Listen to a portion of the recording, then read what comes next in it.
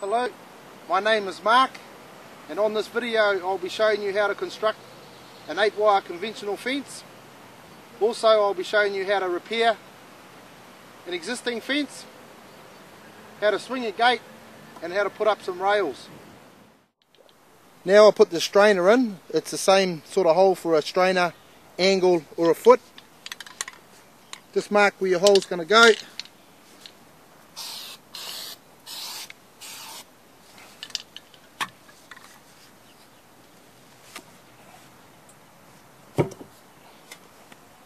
This will be the face of the hole.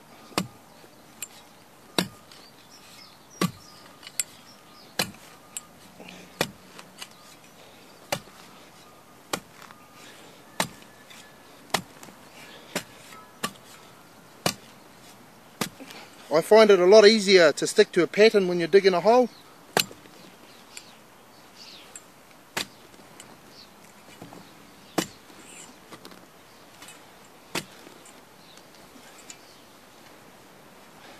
This is the face of the hole. This is what we need to keep nice and straight at all times.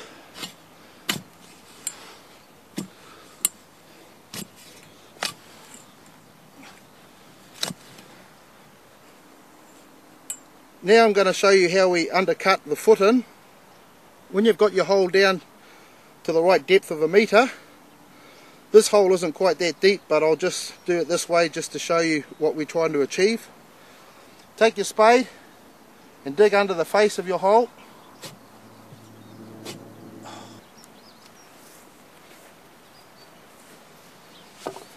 And just take your foot strainer, angle, whatever, pop it in there. Just push them across.